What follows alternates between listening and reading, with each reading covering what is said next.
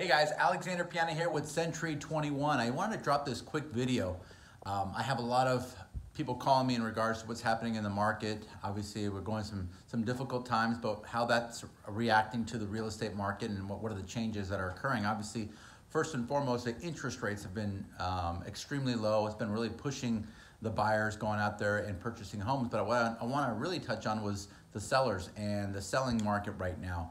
It is a depletion, so to speak, of all inventory because there's so many buyers out there that are jumping on these interest rates. There's not enough homes out there for the amount of buyers that are out there. What's that doing? It's creating a nice appreciation, strong appreciation, multiple offer situations.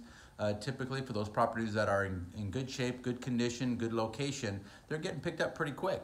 So I'd like to touch a little bit more on if you guys are thinking of buying.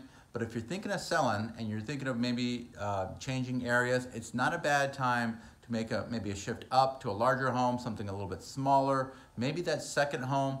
Give us a call, let us know how we can help, and we can explain to you a little bit more on what's happening to the seller's market and how we go about selling a home in this kind of this particular market and dealing with COVID.